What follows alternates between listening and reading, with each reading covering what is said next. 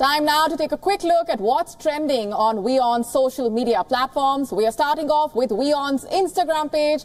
The story that's trending here is about how a man in Italy tested positive for monkeypox, Covid-19 and HIV. According to reports, the 36-year-old man was detected with sore throat, fatigue and headache 9 days after he returned from a trip to Spain.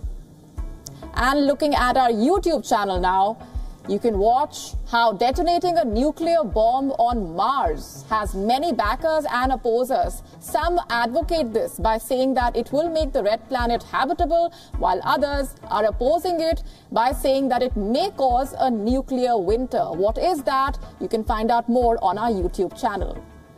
And moving on to our Facebook page now, you can read about how in the US state of California, the state Senate has passed a legislation to legalize the sacred Hindu symbol of swastika in its penal code. It's important to note that California has one of the largest populations of Indian Americans. And looking at our Twitter page now, the story that's trending here is about how Taiwan proposed $19 billion in defense spending for the next year. The double-digit increase in Taiwan's budget coming after heightened Chinese aggression around the island nation due to the U.S. House Speaker Nancy Pelosi's visit to Taiwan. And lastly, on our website, read about a new study stating the usage of marijuana and psychedelics among young Americans reached record highs last year.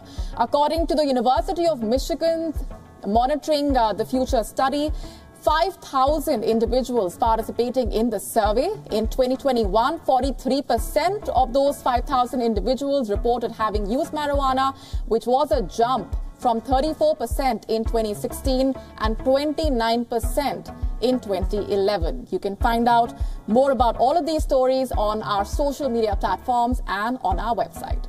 WION now available in your country. Download the app now. Get all the news on the move.